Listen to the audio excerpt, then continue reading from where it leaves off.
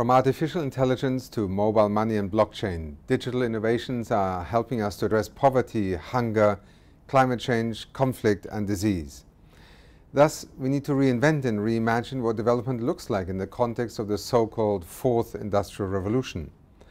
We also need to rethink and reframe how we finance development in this time of profound change.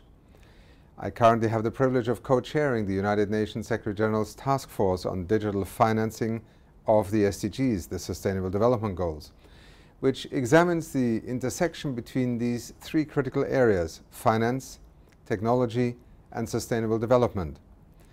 The key takeaway of the task force's new interim report, called Harnessing Digitalization, is that the digital revolution in financial technology, or fintech, offers major opportunities to accelerate financing of the SDGs, primarily by putting more control into the hands of citizens.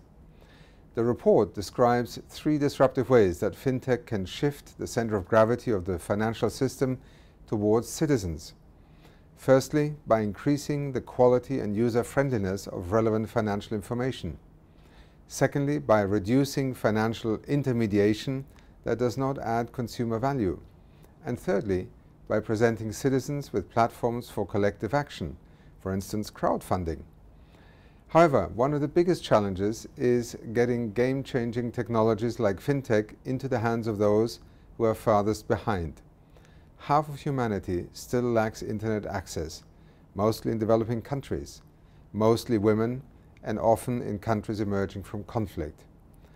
Therefore, the work of the Broadband Commission to support high-quality, low-cost broadband service in developing countries, as well as underserved communities, is absolutely critical to drive forward sustainable development. And I'm very pleased to be a member of this Commission.